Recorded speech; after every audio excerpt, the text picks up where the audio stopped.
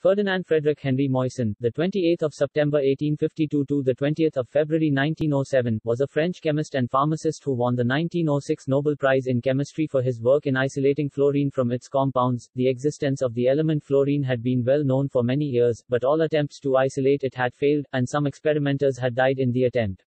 Moissan was one of the original members of the International Atomic Weights Committee. He published his first scientific paper, about carbon dioxide and oxygen metabolism in plants, with Dehaene in 1874. In 1905, silicon carbide was named moissanite, in his honor. In 1903, Moissan was elected member of the International Atomic Weights Committee, where he served until his death. He died suddenly in Paris in February 1907, shortly after his return from receiving the Nobel Prize in Stockholm.